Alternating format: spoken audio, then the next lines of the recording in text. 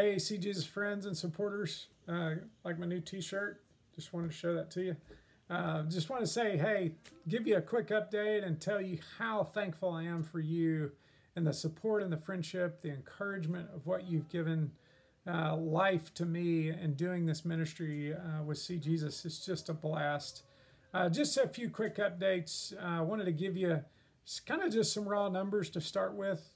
This year alone in the Chattanooga region and beyond, we've been able to introduce the person of Jesus to 1,300 students, to about 700 adults, and that includes about 140 youth pastors in the North Georgia, Chattanooga region, and beyond this year alone. So it's been really exciting. That equates to about 86 churches that have been introduced to what it means, introduced to see Jesus, but introduced to what it means to study Jesus as a person. Just to give you one story to go along with that, I was asked to come speak at a youth group of about 100 students at a church in North Georgia.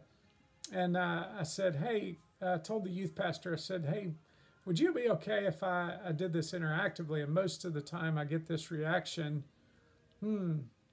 not so sure how that's going to go, but I trust you, so go for it. So I get up there and I'm talking to this youth group, and I've done this in groups of size of large as churches, preaching at 300, down to 20 kids, down to 10 kids, and doing it interactively works in a lot of really cool ways.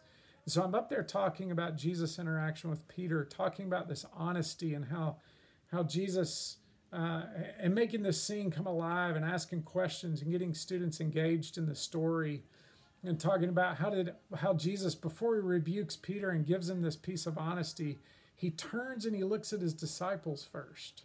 And there's this moment, this time, this space that he gives, this probably praying in the Spirit and waiting, and then he launches into this rebuke of Peter, and we help bring these stories to life.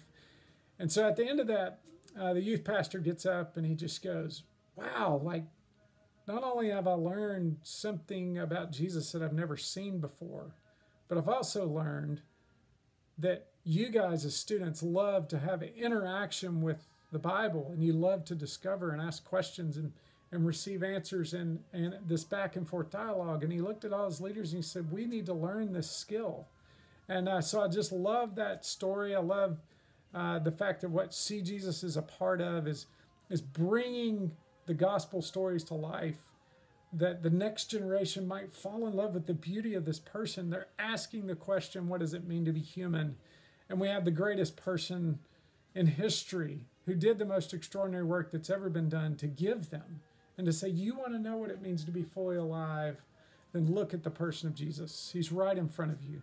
He's there in the Gospels, bringing to life. So I encourage you, in whatever ways I can serve you and helping do that, I would love to talk more with you.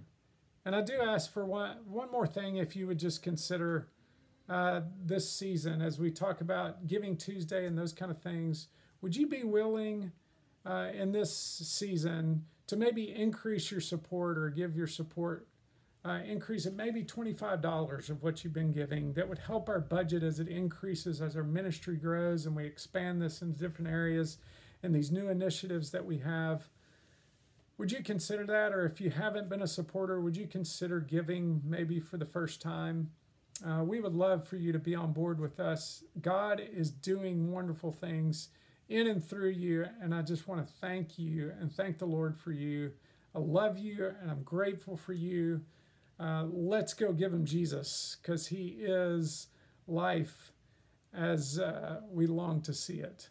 So may we give people the life-giving person at the center of the Gospels, the person of Jesus.